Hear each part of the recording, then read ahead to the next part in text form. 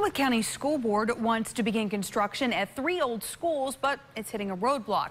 That's because members of the Board of Supervisors say they're not convinced it's a good idea to invest.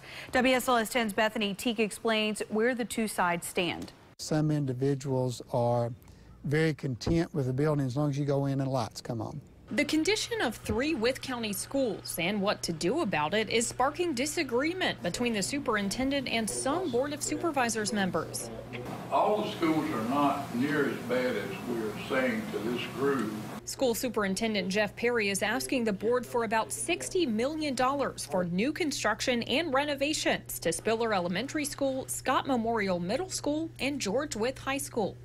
We've had to install temporary air conditioning units that are extremely loud at times. Our heating situation is sporadic at best. Scott Memorial School, for example, the whole slab underneath the building is moving. The board says there is no money in the budget for capital improvements this year and that it could begin discussing the plan next year. But with state funding cuts, there are no guarantees.